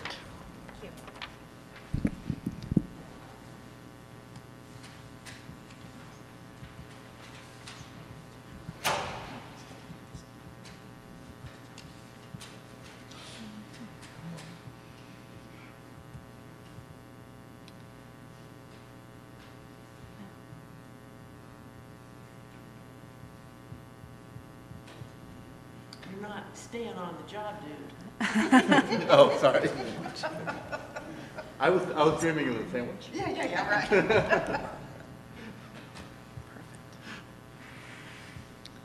All right, well, now I realize I'm the one that stands as a cleanup after you've been sitting for 2 hours almost, and between you and questions and you and whatever the night holds. I want to say first, I work for Greater Spokane Incorporated. I am the Chief Operations Officer, and so welcome to our great community and region. We're so excited to have PNWER here, and I know many of you got to hear from our mayor earlier today, and we're just really excited about what's happening in Spokane and the opportunity to showcase that in many different ways and share what it truly, this region runs on collaboration and innovation. It's how we get things done. And the partnership and collaboration we have between education, government, and industry and business is really what powers us forward every single day. So really excited that you're here. From Greater Spokane Incorporated, we're the Regional Business Development Organization, and our job is to create a place where organizations can come together to advocate on behalf of the region, to think about how we drive strategic growth, and how we champion a talented workforce. And so that's what gets us up every day and drives the work that we do. We have an incredible board of 70 people who are the CEOs of different businesses throughout our region, who are the CEOs of our higher education institutions, who are the CEOs of our K-12 schools, and who are the CEOs of really important community-based organizations that help us think about the fabric of what Spokane is, where we want to be, and how we continue to grow. And that's what keeps us moving every single day. It's interesting, my CEO, Todd Mielke, and I were at our National Association conference last week in Des Moines, Iowa. Really a fabulous week of being able to learn and grow with organizations like ours across the country. And we had the opportunity to have the CEO of Manpower Group North America talk with the group. And Becky Frankenwitz, if you haven't met her, is quite a dynamo gal, and is running and leading a significant workforce organization in our country. And she talked a lot. It was really relevant as we think about this conversation around technology and how it's driving and changing the workforce of tomorrow. She was talking about some of the work they had just accomplished and some survey work that they've been doing with a huge number of their manufacturing clients. And somebody had asked the question of, is AI killing the jobs, or is virtual reality killing the jobs? And what they're finding through their research is that the jobs are changing. So they're not seeing a decrease in the number of jobs in their manufacturing clients, but they're seeing a change in what that work is, and that they were identifying up to 165 different types of jobs that didn't exist today, but were going to be existing in these manufacturing companies. And so our challenge and job as folks thinking about workforce and talent as we think about this intersect is how are we going to address that? And so from an organizational standpoint, as a regional business development organization, we've, I think, my job today is to think about how are we doing this on a regional level. You've heard incredible information from the partners here, but what are communities doing? How are we tackling this together? What are those challenges that we have? And so as a regional organization, this is our strategic plan. This is what we get up and drive every single day. But what's key to that is that the talent piece is a huge piece of those foundational strategies. And so what is it that we're going to do?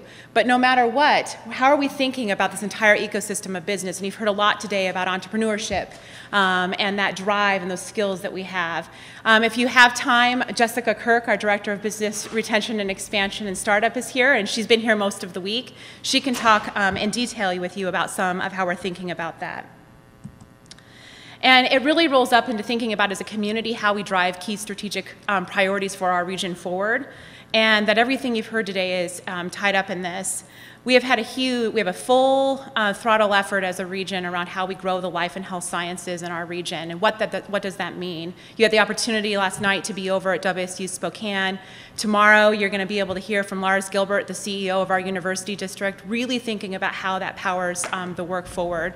I also want to, Stacia Rasmussen, who's our business development manager for life and health sciences, is here. And if you want to know about how life sciences is driving and changing and the workforce skills that are needed, the amount of research that she's been driving as we think about that for this region is huge.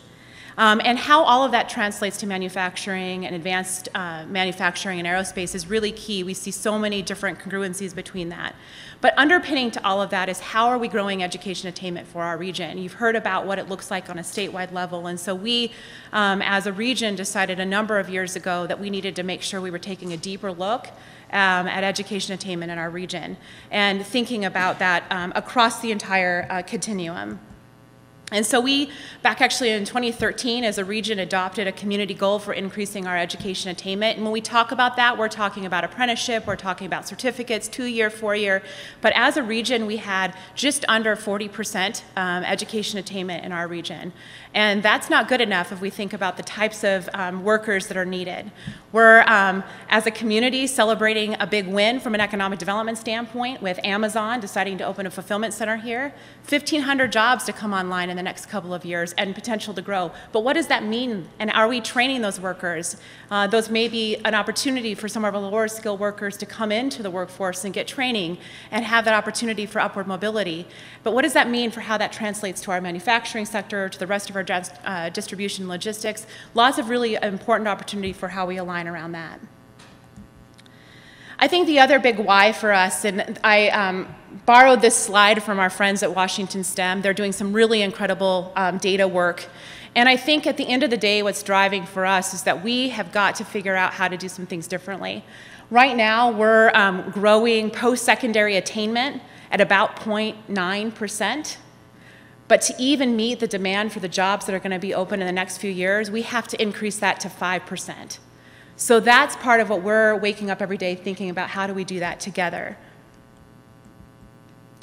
From a Greater Spokane Incorporated standpoint, this won't mean much to the rest of you, but what I want to touch on here is that for us, it's that we're keeping the thought of education attainment central to all of the work that we do. As an organization, we're bringing together business and education every single day, thinking about the complexities of that.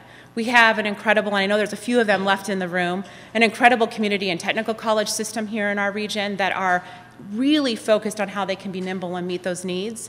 When we have, as you'll hear more about tomorrow, a really robust higher education infrastructure for a region of our size. At the same time, we need to be thinking in a much deeper way around career-connected learning or around work-based learning. And we've been doing this work as a region for many, many years, and we're excited that there's a really increased effort, which I'll talk about in just a second, at the statewide level, because it's what drives when we think about how we're preparing young people. The other underpinning, and you just heard this a little bit from some of our others, is around how are we upskilling the existing worker? We as a region have 86,000 working adults with some college but no degree that are going to be instrumental for meeting the immediate demand and need that we have and whatever those jobs look like. And so for us, it's all of those pieces coming together. This just gives you a sense, a snapshot of some of the players. It doesn't even do justice, but the variety of folks coming together to think about how we tackle education attainment in our community. So I was mentioning the effort that's happening at a statewide level. In the state of Washington, our governor about a year ago launched a Career Connect Washington effort. And this just gives you a sense, much like the visual I just put up for our region, the types of players that are involved in the state of Washington in thinking about this continuum of career-connected learning. And for us, that's really exciting. It's thinking about what is this ladder of opportunity. And I think what's been really great to see to change for the state of Washington is that for so long we were just talking about each path separately, and now we're thinking about it as a ladder where people can step in at different points. They may step back out, but also thinking about continuing education for the worker, as well as what does that full-time employment look like on the end, and being able to really put that all together. And what's been really important about the effort being led at the statewide level is, I think, a really instrumental opportunity where we have significant private sector businesses coming together, strong government leadership, and strong education leadership coming together to actually think about what are those levers at a statewide level that they can drive. And it's also really then important for us because what those levers look like at the state is what helps us do our job here on the ground. This just gives a sense, and again, it's going to be hard to see, but work that we've been doing for 2 years ahead of Career Connect Washington, thinking about that pathway for young people. What are those different types of experiences? How are they getting that training? And I think at the end of the day in all of this, what has come out over the work over the last few years is the more experiences we can be providing young people to actually experience virtual reality before they get to the workplace is key to helping make sure that we're putting people forward in those jobs. There's a lot of work around STEM. There's a lot of work thinking about all of that, but we have to be able to have strong STEM skills married with the ability for people to communicate and problem solve and show up on time in our places of business, and that those two pieces have to continue to be working together. So I want to move forward a little bit. What I want to say in the Career Connected Learning space is that we as a region, so to take that statewide work is happening, but what we decided to do here in Spokane as a group is that we need to increase those number of experiences by 15%. And so that's a full frontal effort of a lot of partners coming together to think about how do we make sure that more of our young people are getting those experiences than they are today. Then the last thing I want to land, so two things really that I want to say. So on a regional level, two of those drivers for how we do our work is that we've had the opportunity for 6, almost 7 years now to be a regional STEM network.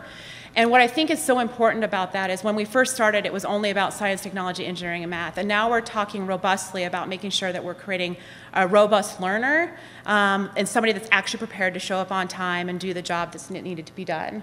The other piece of that is that in this work, if we go forward, is I think that as a region we're further ahead than many areas because we've been having these intentional conversations as a community with business and education about what's needed, what's that pathway look like, are we having those right training opportunities in the community and technical colleges, or how does that pathway align with the great work that's happening over with the University of Washington and Washington State around medical education? We have to be sitting at that same table and then going back in.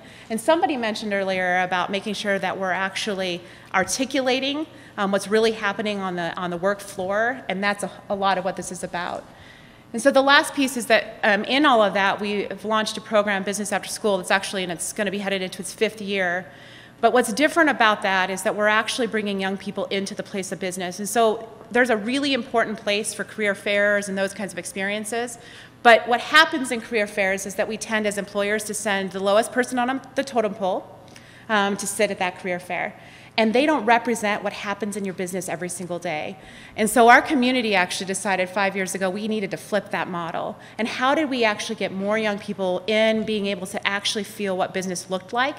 And what's happened in that time is their exposure. So instead of being exposed to one person in a company, they may be meeting 5, 10, 25 different people, and every single one of those individuals has a different pathway to the work that they're doing today. They're also able to see what that work really looks like. What kind of training do they need? What kind of skills? How is things like virtual reality and AI taking place in that company? It has made it much more tangible. And I think what we've seen now in the last 4 years of the program is people are actually making, students are either opting in to a pathway sooner, or we have students that are opting out because they realize they don't like blood, for example. And so I just leave you with that. These are just some pictures of our community at work between business and education, and that's the driver for how we continue to bridge and link what we're doing.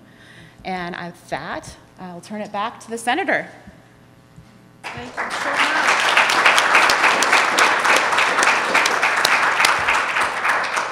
I want to thank our panel members. I think it was really very informative. When we see the changes in technology in the workplace, we also see changes in the organization of the workplace. You know, we used to have corporations, hierarchy, Now we have more work teams.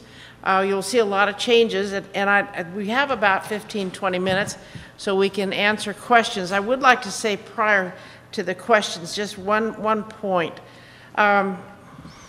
There is the idea that of all of the people who are eligible at the age category to go to work, that we in the United States, it's not the same in Canada, and it's not the same in other European countries, or in European countries, but in the United States, we have a decline of about 18% of participation in the workforce from 1949 to now.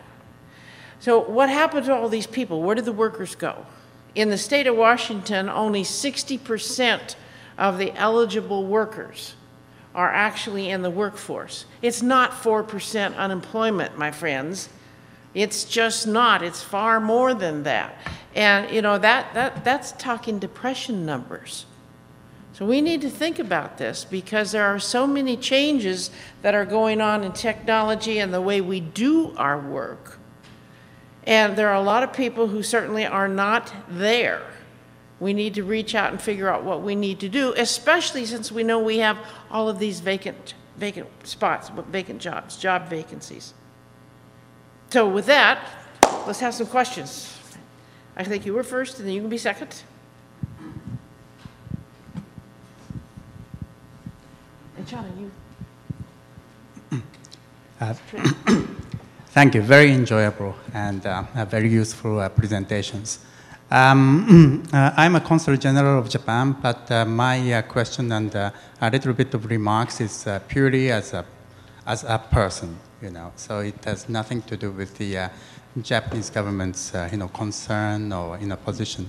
The question is about the ethics of technology.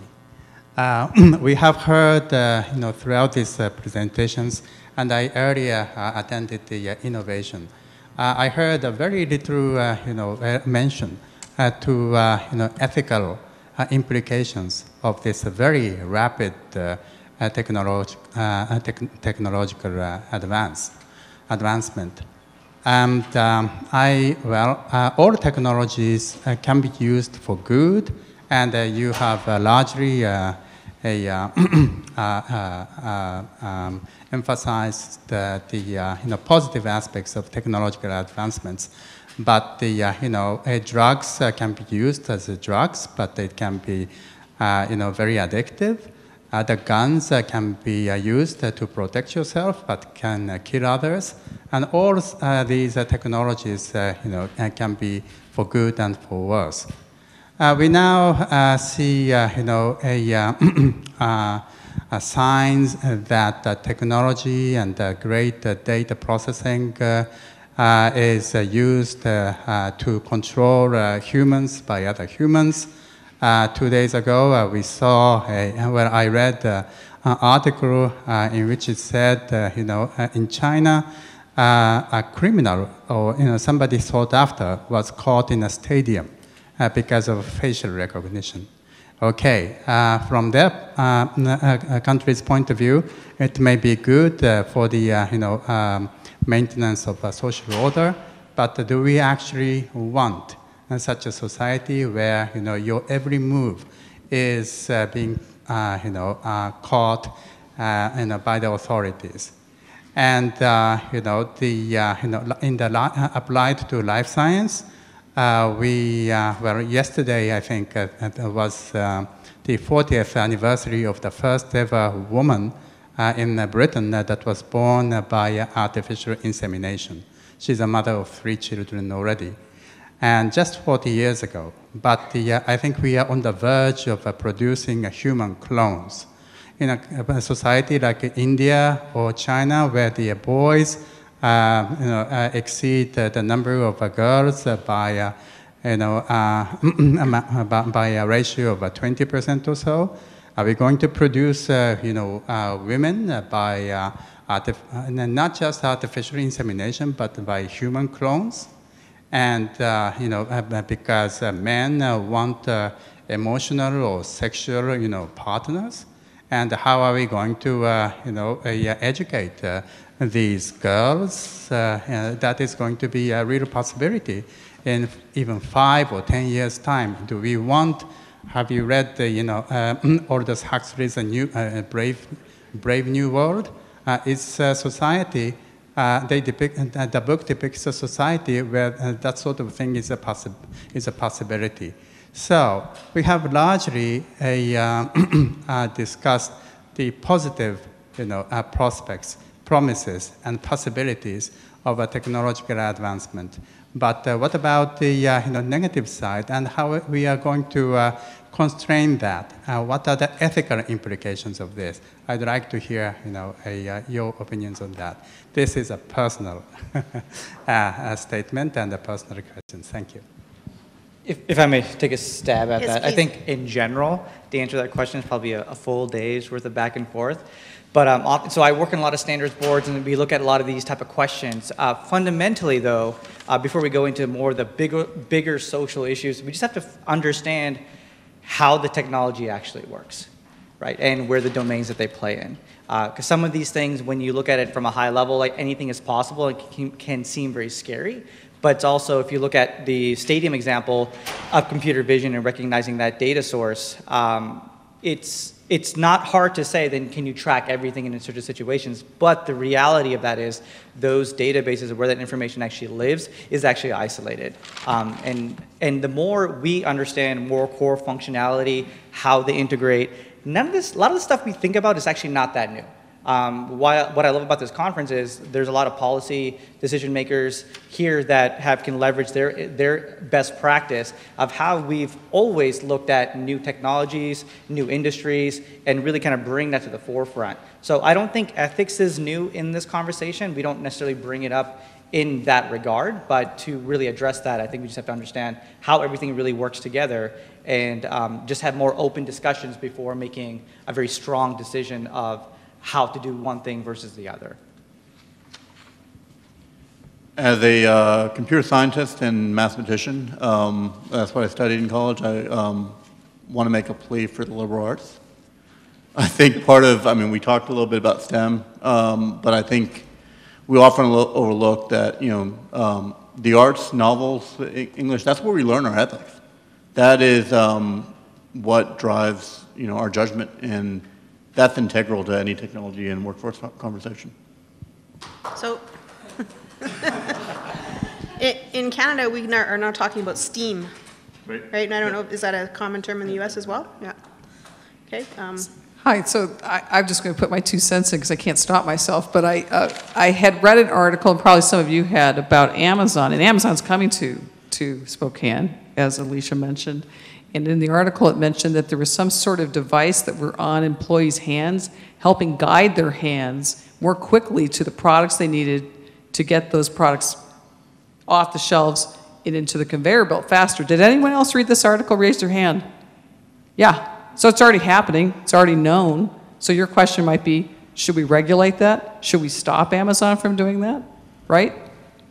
So I don't know the answer to the question, but it's out. There's things like this. Obviously, there was an expose that someone wrote in Great Britain about Amazon. He posed as a regular Amazon worker, right? And just talked about how even going to the bathroom, how long did the employee go to the bathroom for? It's easy to monitor. So there's stuff happening in the workplace right now that we know about. So that's another question, not just the AI genie, the artificial intelligence genie once it's out of the bottle, and what will happen, but just what's happening currently. Okay, I think Lars had a question. Lucas? It's 2 questions, but I'm going to see if I can squeeze it into one. But it kind of goes to government, but I don't know if you want to take it from a government perspective or from private sector and kind of responding back. So one, it was great you're talking about workforce participation and unemployment rates.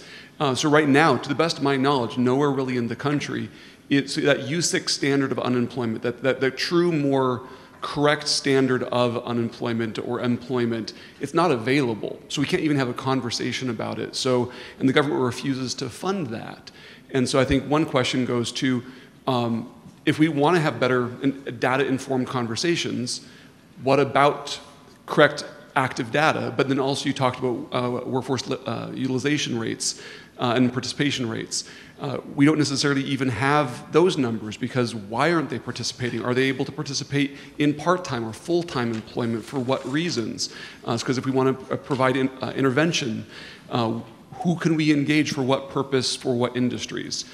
And I guess kind of, so like one is on that labor side, the other side is on this regulation that as we see technology coming in, that's great, that doesn't happen in a bubble.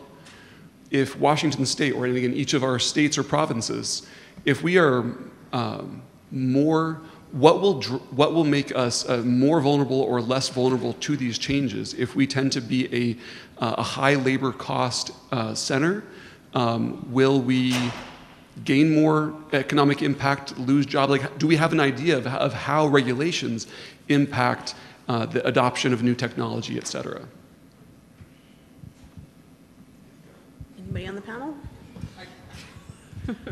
So we talked, as you saw in the presentation, about this sort of the joblessness that's not part of the quote unemployment rate. I'm not exactly sure about the statistics and where that's coming, that labor force participation rate, but we know it's been going down, right? We know that especially male working age participation is going down. It was sort of masked a little bit by female participation going up, right? We also, I think anecdotally, or at least I've read articles about 20-somethings playing video games full-time for reals on their parents' couch. So that's an untapped labor market, right? Maybe parents need to say, get off the couch, go get a job. Yeah. We also know that the Great Recession really impacted folks if they lost their job when they were middle-aged, if they were in their 40s or 50s, they weren't able to go back and get a replacement job after all of that paid the same wage, no matter how hard we try to retrain them, reskill them, right? And some of those folks, I think, just said, I give up. I'm going to go on disability. And they start, and so disability, right, we see the number of people getting disability checks has been going up. So we know there's some trends like that. But to your question about how to re-engage some of those people, how to get them back, it's not always clear. I definitely think that the young people should be, go house to house and say, get off the couch. That's no. Anyone else want to weigh in? I'm going to not answer the data question other than I think that the more the more we can figure out access to the data that actually tells us about who we're actually targeting, where they are, all of that. I mean, the more we're getting data are smarter every single day, and what we find is that helps us to be better at what we're doing. I think on the regulation piece, I mean, so who we are representing business, I mean, yes, you have to have regulation to a level, but we're in a global economy competing every day across our states and provinces and across the globe, and so we have to be really careful that our regulation doesn't continue to hold back the ability for the United States and our private sector and our companies to compete. And I think those are the conversations that we're having here and need to continue to have, because it's happening. I mean, Lars and I were both in a university roundtable conversation yesterday, and to hear some of the things that are happening with students on campuses that aren't part of the private, I mean, it's happening whether or not we're ready for it or not. And so how do we make sure we have the right regulation and the right boundaries around that, but at the same time not hold back our ability to compete? Let me just ask a quick question on the source. If you, the Federal Reserve Bank of San Francisco is where I started getting the information. OEDC has done a lot of work. Some of it's mainly at the economist level in academic world. So, but I have a full bibliography that I'd be happy to share with you. Well, so that's my background. For the underemployment that U6, it's only available at an annual rolling average, and it's not available at the local level. This is information that is not being tracked, is not being reported on. Well, I'll give you the bibliography, and you'll enjoy it. Okay. I'm very interested in this topic. I work with folks at the Workforce Board who are researchers. I hope, and maybe we can connect after this, but I'm fascinated by that, because when they told me that they get unemployment statistics, I believe, through phone calls. How many people have landlines? How are they getting the phone numbers to call people on their cell phone, right? So I question the statistics, sorry. You question what? The statistics. I question the statistics because I don't know how we're getting. I'll give you the bibliography too. I'm going to have to read that. It better be good, because nobody has landlines. left, yeah. Okay, any more questions from the audience?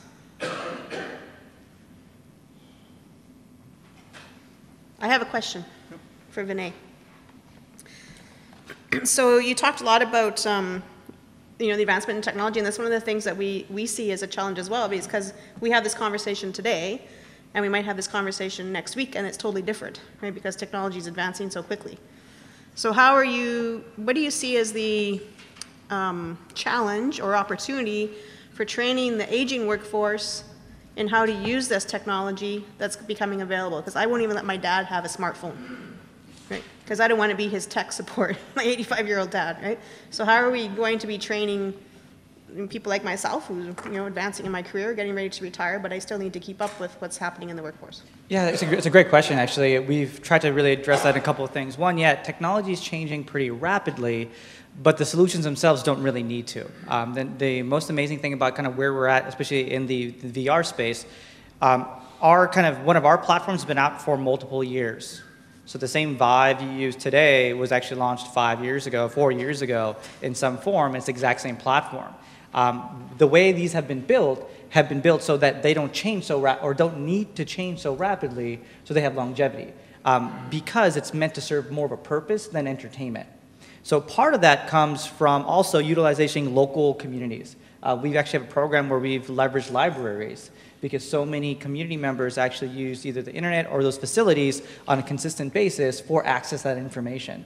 So partnering with local communities, local agencies with a solution really allows that consistency and accessibility that then you don't have to worry about whether it's yourself or someone you need to support to now going to this thing that, our phones, there was a time when we were replacing a phone every 3 months, and that was a big pain. But at least with these technologies, it's foundational, so it doesn't have to change. And by partnering with kind of local governments and local communities and libraries, you're able to kind of build that consistency.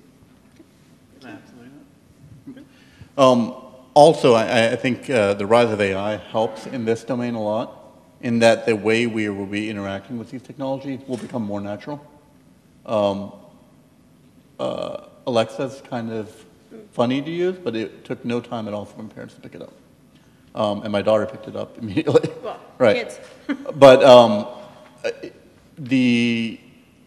whereas you used to have to learn to, write assembly language to do high-end graphics on a computer. Right.